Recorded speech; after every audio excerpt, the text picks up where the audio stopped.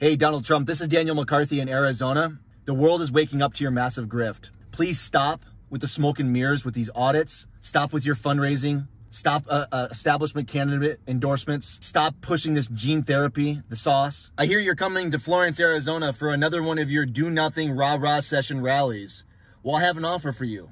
I will give $1 million to the charity of your choice if you take 30 minutes of your stage time on January 15th and debate me or answer my questions even in front of your crowd. Think about all the things that you've done that you've not been held accountable for. You ushered in medical tyranny.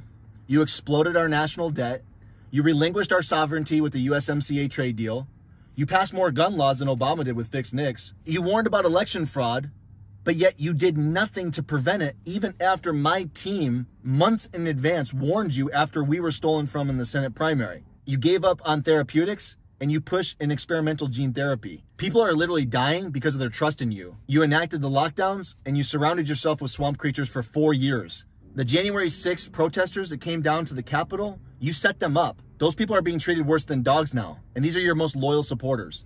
Trump, you failed America. You're the most deceptive president in American history, and trust me, there's been a lot of psyops before. I've posted the terms and conditions of my $1 million offer to my website, www.demanddaniel.com. I look forward to seeing you on January 15th, although I know you won't do it because you're a little bitch.